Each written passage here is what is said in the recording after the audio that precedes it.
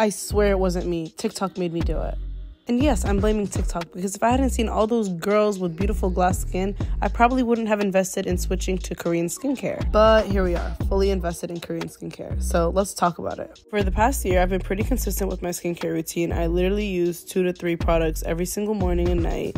And now I feel like my skin needs different things, so that's why I'm choosing to switch to Korean skincare. So before I go off and start recommending the products that I'm using, I really want to give my skin a chance to adapt to these products and see how they actually affect my skin. This new routine consists of a lot of layering, which is really good for dry skin, but let's see how this works on me going into the spring/summer.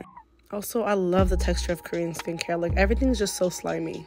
Just a quick disclaimer, everybody's skin is different and genetics do play a big part in skincare, so keep that in mind. This is my skin after my new nighttime routine is very much giving glow. Let me know if you guys want more skincare videos and I'll post an update next week.